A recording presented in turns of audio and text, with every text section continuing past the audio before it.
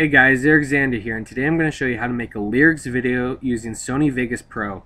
I'm using Sony Vegas Pro 12, but this will also work for earlier versions, and it will most likely also work for later versions.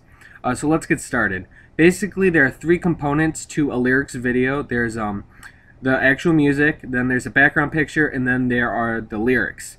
And hopefully you already have the first two. You have the MP3 file, and then you have the picture. So let's import that to our project by going to File, Import, and Media. Navigate to where you have it, and I have them both right here, the MP3 and the JPEG. Open it right there. And let's drag those onto our timeline after the peaks are done being built. Won't take very long.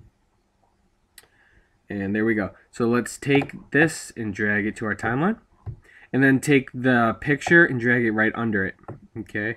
And now you might want to take the picture and stretch it as far as you want. You can add more than one picture. You can have several different pictures and just drag them to the appropriate size. So now we have the lyrics right here, or not the lyrics, the MP3 right here, and then we have the picture down here.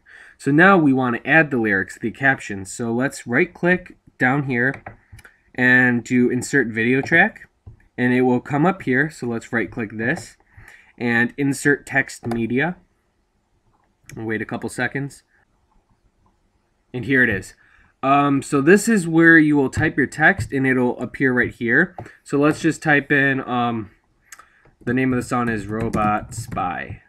As you can see, it's white. It's not really good with the background, so you can change the text color right here.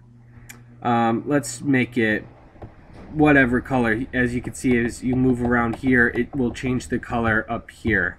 So let's just make this as dark as we can. Ooh, blue. That's a good color. Okay, so once you do that, you can also change the text over here, the font, or the typeface rather. Doesn't really matter for me, but yeah, you have to highlight it first. And then let's do maybe Times New Roman, and as you can see, it changed over here. You can make it bold. You can change the font size, the alignment, whether you want it centered, left, or right.